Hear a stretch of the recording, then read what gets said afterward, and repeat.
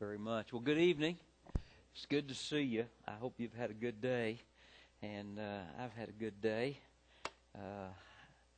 One of the things that I absolutely love is the study of God's Word and preparation of messages and all that kind of thing. I just love it. I feed on that. That's just kind of who I am, and I got to spend so much of today studying and preparing and getting ready for a series of messages that I'll be sharing around the country, different places, and just really enjoyed that. I hope your day was as fun as mine, and it really was. Well, I want you to open your Bible with me to Matthew chapter 7, and as you can tell, we're moving through the Sermon on the Mount pretty quickly.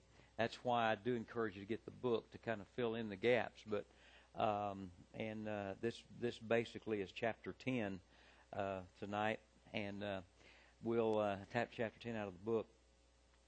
We're going to look at something that I think maybe you've never seen before in this passage of Scripture. And I just kind of have to introduce this message with somewhat of a personal testimony. When I began to teach through the Sermon on the Mount, and my pastoral ministry was basically 100% expositional Bible teaching. We were always teaching through a book of the Bible. In fact, the last year and a half of my ministry, the last 18 months of my pastoral ministry, we walked verse by verse through the book of Luke, and had just a wonderful time in that. And so I share that we just said our ministry has always been just teaching pretty well verse by verse through books of the Bible. And when I got to the Sermon on the Mount in our study of Matthew some years ago, God really began to deal with me about a lot of things, and particularly when I got to this 7th chapter, because there was something there that I had read but had never seen before. You know, isn't it awesome in the Bible that you can read something and study something and you think you know it all there, and then God says, no, I got a whole new deal for you. And as the Lord showed me this, I got extremely convicted about it. Because there's a scripture, and we're going to read this whole scripture here in just a moment, but I want you to look at something in verse 5. Now, in verse 5 of chapter 7, normally we look at those words, you hypocrite, and that's kind of what comes out. You know, we kind of let that jump off the page at us. But I noticed something there I'd never seen before, and it said, you hypocrite, first take the log out of your own eye, and then you will see clearly to take the speck out of your brother's eye. All right, so I read that passage of Scripture, and it dawned on me that God wanted us in the speck-removing ministry. He wanted us in. Listen, if you've got a speck in your eye, which we'll talk about in a moment, or if you've got a log in your eye, you can't move forward. Doesn't matter which one it is. Right? You can't make progress. If it's a speck or a log, you're going to stand right there. It's going to hurt. It's not going to be good. You're not going to move forward. All right, so what the Lord was saying to me in that passage of Scripture, He was saying, Ted, look, I want your church to be a church that really can help people move forward. I want your church to be a church that I could really trust with some of the most unusual people and unusual circumstances ever, but there's some stuff that'll have to happen in you and some stuff that'll have to happen in your church if you're going to be able to take the specks out of the eyes of others and help them move forward. There's some stuff going to have to happen in you. And so we began to work through that, and the Sunday morning that I preached this message, it was one of those days that God just showed up in an unusual way. In the early service, I preached. We did an 8:30 service and a 10:45 service. In the early service, I preached. And at the end of the message, we just saw God's people just move almost en masse into the altar and begin to cry and to confess and say, God, we want to be a church you can trust. And it was one of those services, you say, man, God, you did this in this service, but are you going to do this in this next service? And so sure enough, boy, the next service I preached, and God just moved in a mighty way, and you could just sense the Spirit of God on the hearts of the people, and there was such brokenness, and there was such desire, and that was so new for our church, because if you know much about Tulsa, South Tulsa Baptist Church kind of sits in somewhat of an affluent area, and for our people to just kind of throw off all the chains and throw off all the inhibitions and just fall on their face before the Lord and say, God, we want to be a church that you can trust, was a wonderful new experience for our people. So after that service, I began to pray. God, would you just show us that you can trust us? Just show us you can trust us.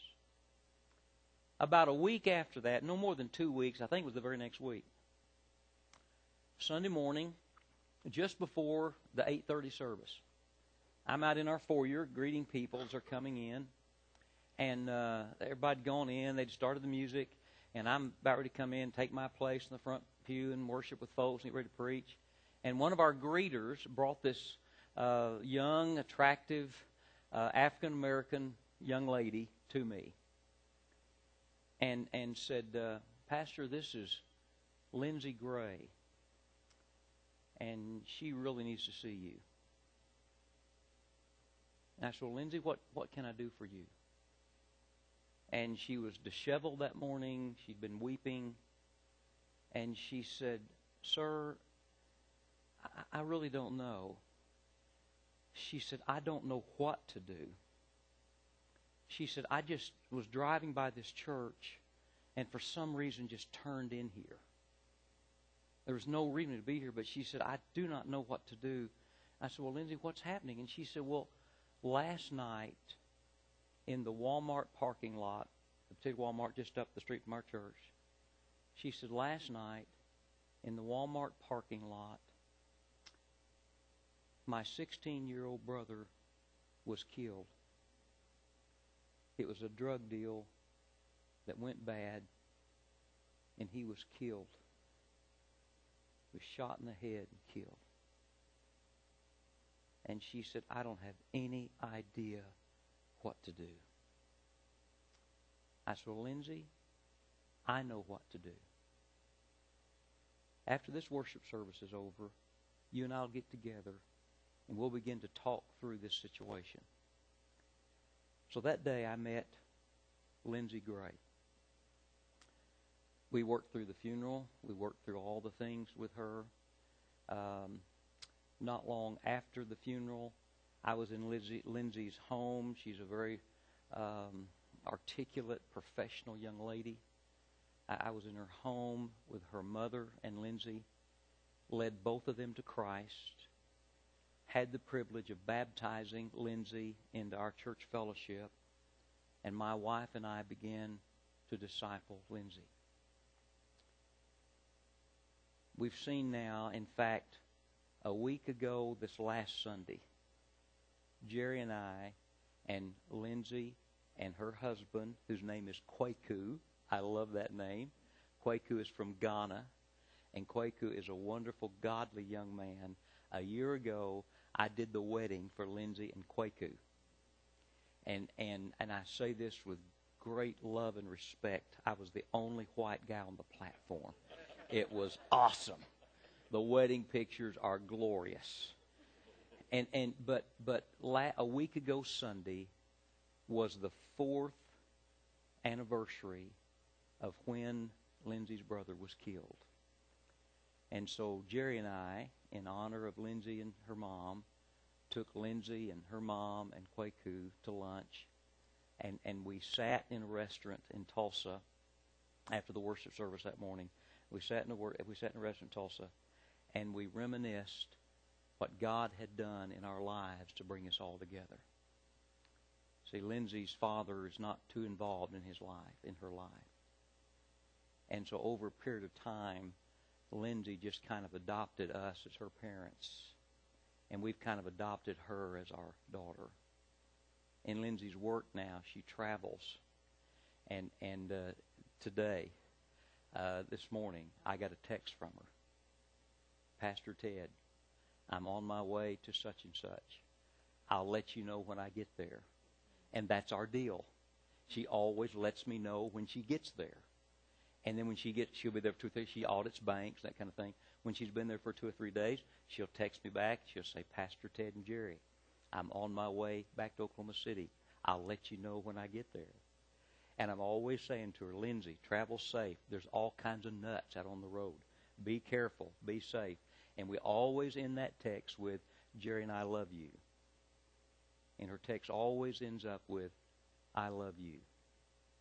And last Sunday, as we left the restaurant, she hugged us and she said to me, I'm so glad I have you as my parents in my life. God trusted our church. God trusted our church. Not long after Lindsay's situation, there was a young man by the name of Jordan who had been a part of our church. Jordan is a bright young man. Graduate of the University of Oklahoma, comes out of a home that knew the Lord, knows the Lord, walks with the Lord, and Jordan's life was a mess. Not long after we as a church had gone through that process of saying, God, we want you to be a church that you can trust, Jordan walks into my office and begins to tell me all the crazy stuff going on in his life and how the Lord had brought him to himself. And in my office, he said, Brother Ted, I've got to start confessing some things. I said, well, what do you mean, Jordan? And he said, I've got so much wrong in my life, and God has forgiven me for so much. I need to go to folks, ask for forgiveness. I need to go to young ladies who I violated, ask for forgiveness. He said, some of those young ladies are now married. I need to ask their husbands to forgive me.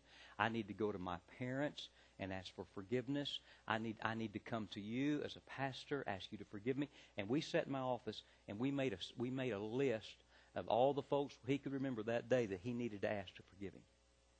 About 3 pages of legal stuff. And he left my office that day, starting on that process. And every once in a while I'd call him, Jordan, how's it going? Well, I got to 10 different people today, or I got to 5 people today. And after a period of weeks, he walked into my office and he laid that back down, that legal pad back down in front of me, and he said, with God as my helper and God as my witness, with everyone that I can possibly find, I've asked for their forgiveness. Now, why would God do that kind of thing in our church? I could take you Sunday to a class, or Wednesday to a class in South Tulsa Baptist Church that is filled with people who have come out of drug addiction, alcoholism, adultery, homosexuality, all kinds of addictions.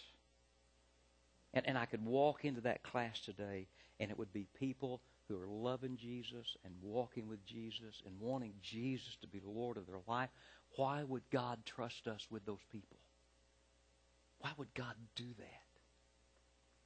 I have a wonderful friend named Dan Pearson. Dan is an upper-level executive with this company. Dan is a phenomenal Christian. I remember the Sunday that Dan and Sharon and their 3 kids joined our church. And it wasn't long after we had gone through that process of, God, just make us a church you can trust. Just make us a church you can trust. And they joined our church, and it wasn't long after that that Dan came to see me, and he said, this is a godly, wonderful family, incredible family. He said, Pastor, we've just learned that Sharon has cancer, and it's a bad deal. About a year after that, Sharon went to be with the Lord. Dan today is a single dad, walking with Jesus, loving Jesus, but needing the support of his church as never before. Why would God trust us with Dan? Why would God do that? Well, I think it's because as a church we came to an understanding of Matthew 7, 1 through 5. And so what I want to do for the next few minutes, folks, I want us to talk together about becoming a church God can trust. About just really becoming a church that God can trust. And and it's interesting, what we saw happening at South Tulsa Baptist Church, and in 8 years of ministry there, we saw something over 1,500 people join that church. And to be quite honest with you, the last 4 years, or 5 years now, after we really got to that place, and God, can you trust us? We just saw people of all kinds of backgrounds and all kinds of situations and all kinds of challenges in that church. And even a week ago, Sunday, when Jerry and I were back and we were with Lindsay and her mom, in that early service that day, there were 5 or 6 people, Jerry, that joined the church that day. They don't have a pastor yet. They're still looking for the person supposed to follow me. But there were 5 or 6 people who joined that church. And every one of them, as I began to ask questions to the staff there about who those people were, every one of them had some kind of particular needs. So God is still saying to the church, I can trust you. I can trust you. Okay, so look with me, and I'm going to let you remain seated. I want you to look very carefully at this passage of Scripture, and we're going to walk through it together for a few minutes. And let's talk about becoming a church God can trust. Becoming a church God can trust. So look with me in chapter 7, verse 1. And the Lord, now keep in mind, He's got this little group of disciples here. And He's speaking to them. And He says, do not judge so that you will not be judged. For in the way you judge, you will be judged. And by your standard of measure, it will be measured to you. Why do you look at the speck that is in your brother's eye, but do not notice the log that is in your own eye? Or how can you say to your brother, let me take the speck out of your eye, and behold, the log is in your own eye? You hypocrite. First, take the log out of your own eye, and then you will see clearly to take the speck out of your brother's eye. Now, folks, as I read that passage of Scripture, God wants me to see clearly how to help other folks move forward. He wants me to be able to do that. He wants me to understand that. He wants me to be able to have a plan to help people and disciple people and encourage people.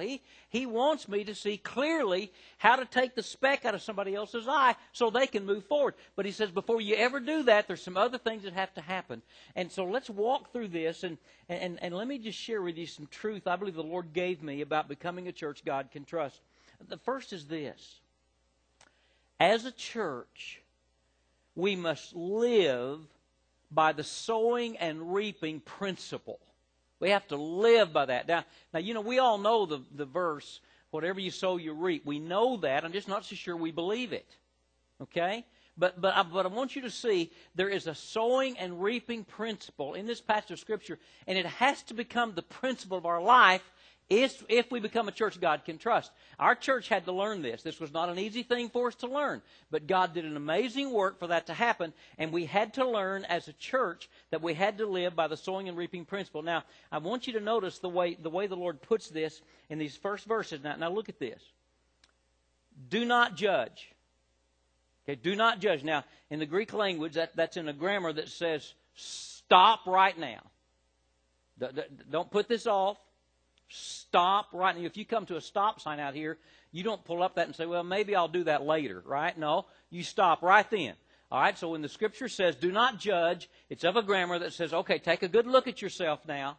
Stop judging. If you're judging, stop doing that. Now this is real critical. The word judge there is a word that means to separate, all right, to separate, or it means to condemn. But when you put it all together, it means to form an opinion that separates. To form an opinion that separates.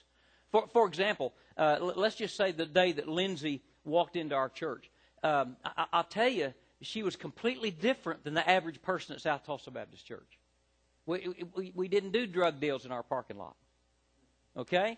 That wasn't what took. Now, we had kids involved in drugs, we had families involved in it, but to have somebody who, for that young lady to walk into our building and say, last night my brother was killed, and it was a drug. That's what happened in North Tulsa.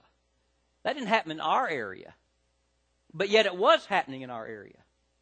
And so it would have been very easy for South Tulsa Baptist Church to kind of say, whoa, wait a minute, that's not who we are. Pastor, that's not our direction. That's not what we do. But they didn't do that. They reached out and they nobody formed an opinion that pushed her away. See, nobody formed an opinion that made her feel uncomfortable. In fact, as we introduced her to particular church members, got her involved in church members, it's like the church family was saying, you're exactly who we want. You're exactly the one we want in our life.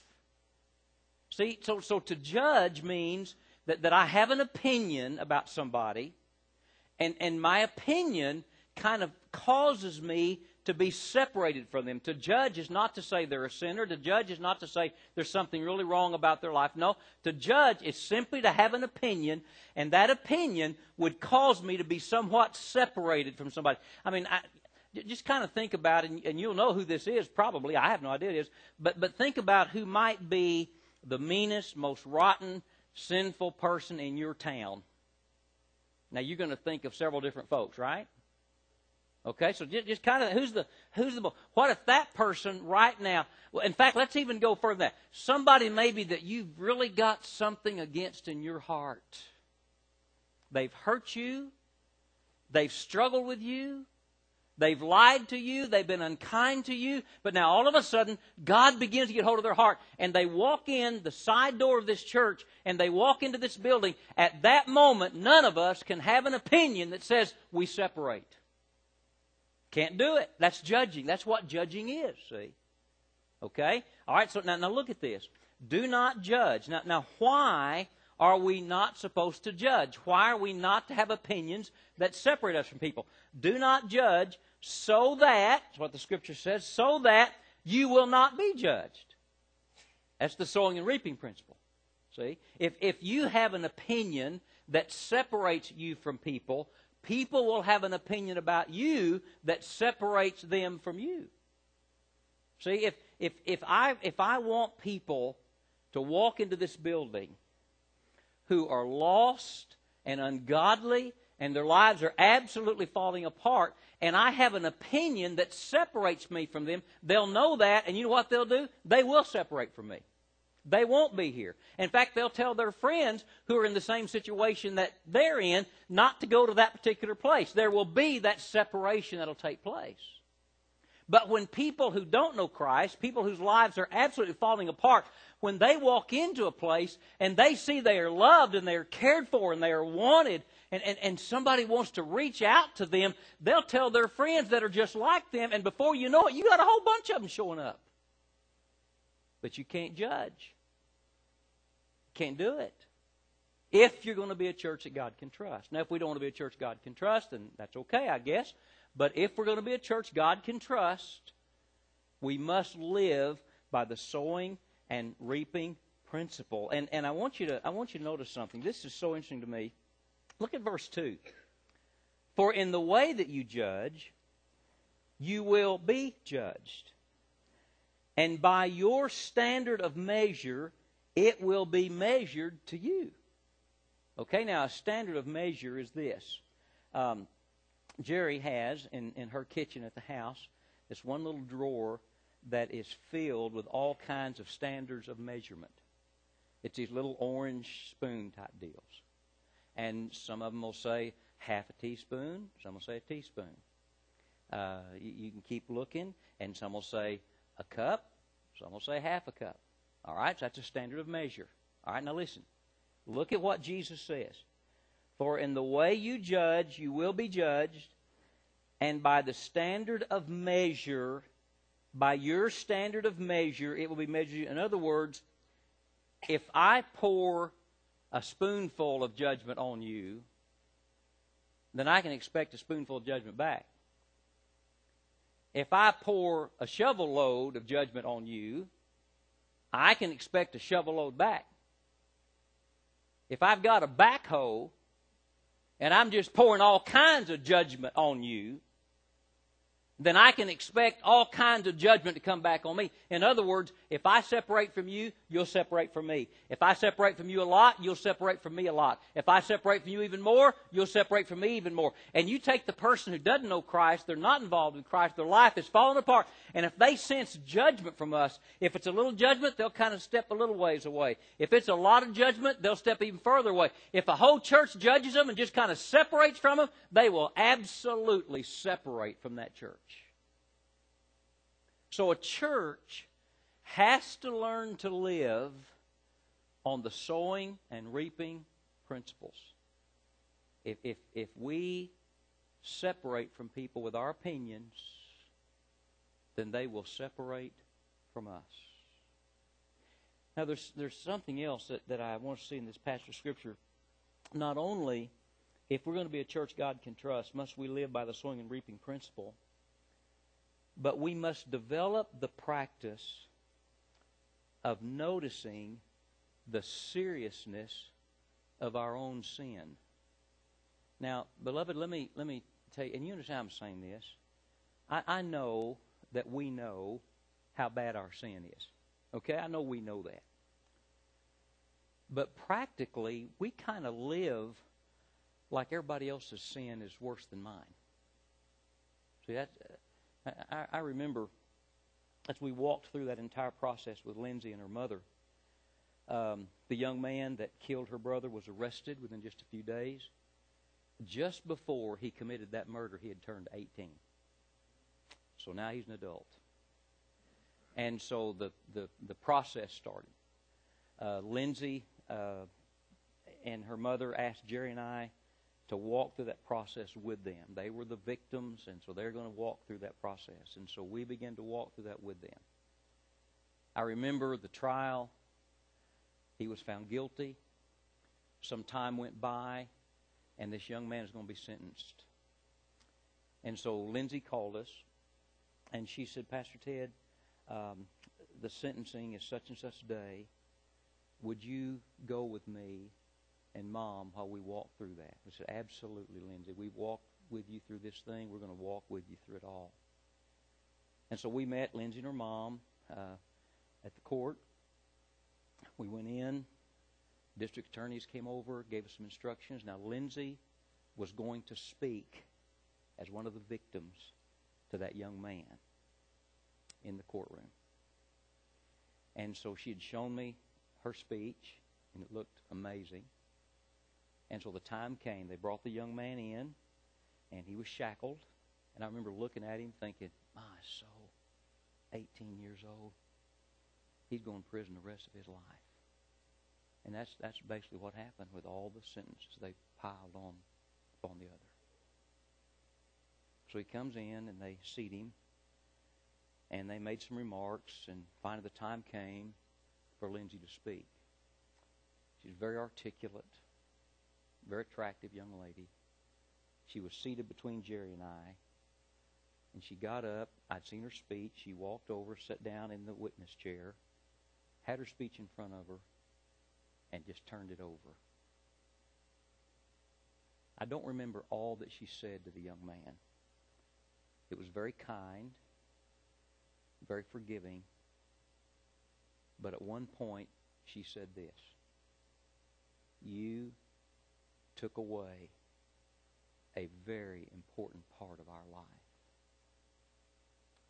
I know my brother was involved in some difficult things, but you took away a very important part of my life, and it was a great sin. And then she said, but your sin is no greater than mine. And I came to a place out of this where I gave my life to Jesus Christ, and He has forgiven me of all my sin. And I pray that you will see that your sin can be forgiven. And she got up and came back and sat down between us, and she just went, whew. Did you hear what she said? Your sin was no bigger than mine. Now, folks, I want you to see something in the Scripture, because one of the things that we are prone to do is when folks come into our facilities or come into our lives whose sin is great, we tend to look at their sin as if it's worse than ours. And we will express it to others as if their sin is worse than ours. And which, by the way, is the judging principle, see? And so if we begin to express that their sin is so great and they've got such a mess in their life, we begin to see their sins as if it were bigger than ours. Now look at the way Jesus sees this. This is absolutely phenomenal. Now I want you to look with me, beginning in verse 3. All right, now look at this. And I'm going to show you several words. Why do you look at the speck that is in your brother's eye, but do not notice the log that is in your own eye? All right, now I want you to look at several words in verse 3. First of all, look at the word look. Why do you look? It means to inspect. It's not just a glance. It's not just to notice. It means to really look. It's the idea of looking in the eye of somebody. It's the idea of looking at a map and looking at every turn and knowing exactly where you're going to turn. And it's really inspecting something. It's looking close. It's the same word that would be used of someone who looks through a microscope and they're looking at every cell and looking at the makeup of those cells and they're inspecting everything about that. All right, that's the word look. That's real critical.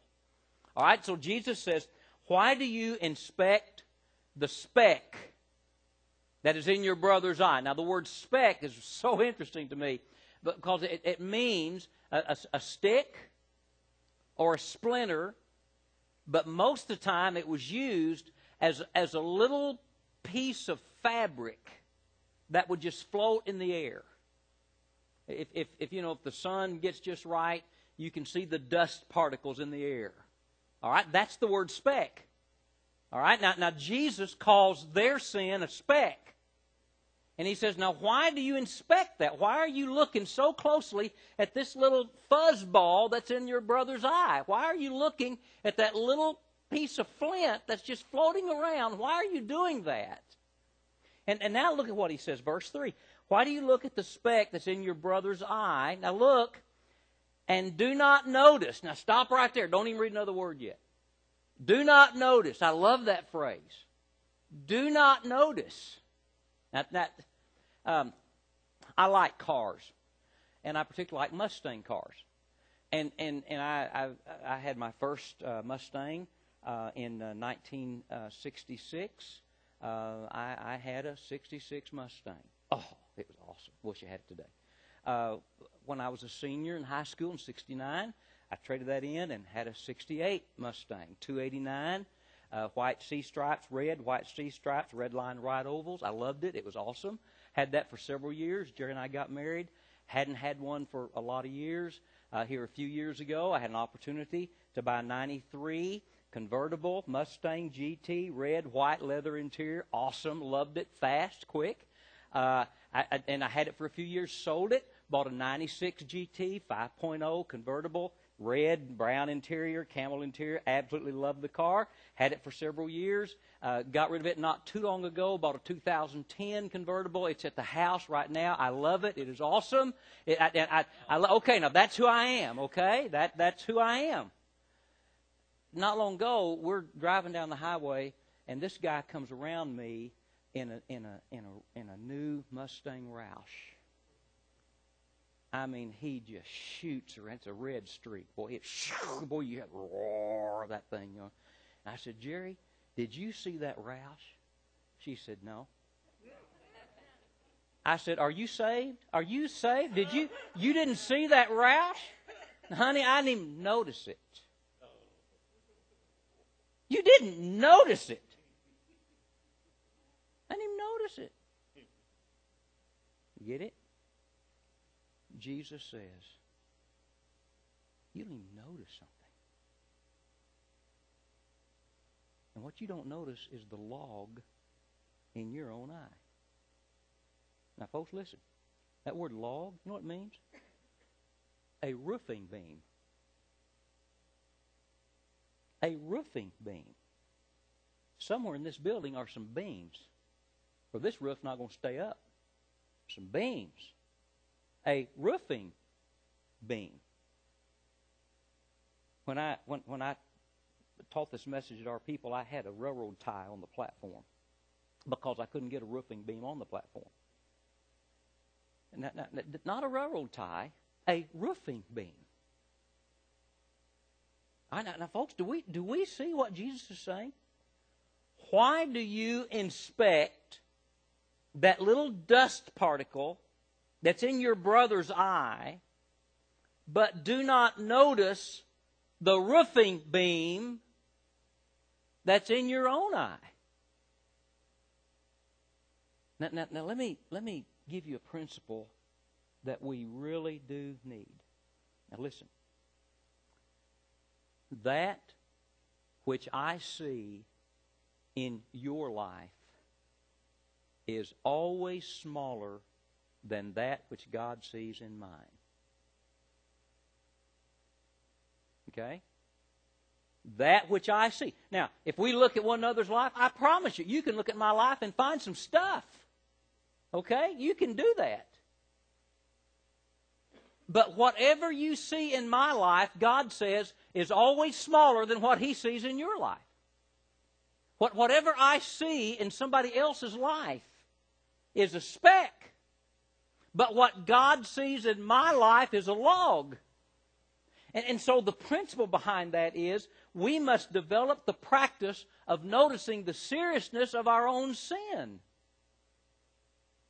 Some alcoholic could walk into our building and just be a mess.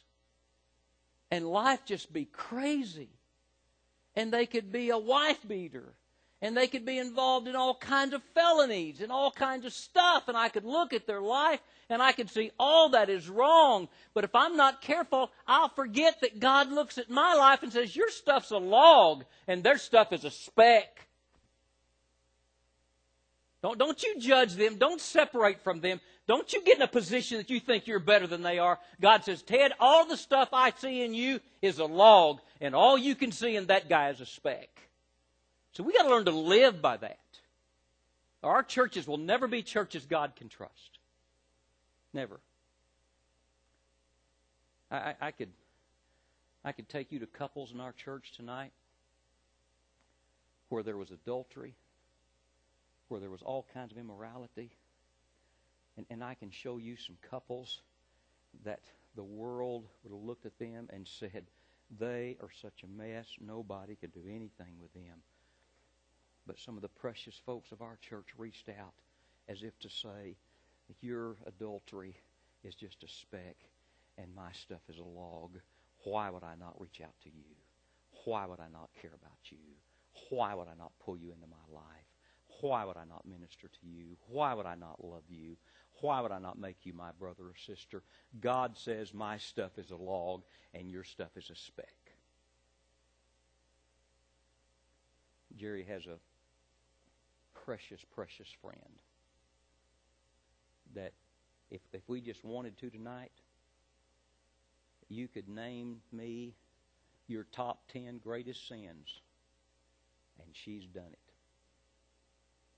I'm telling you, she's done it. Everything from adultery to abortion to marriages broken up to drug addiction to stealing. You name it, it's there.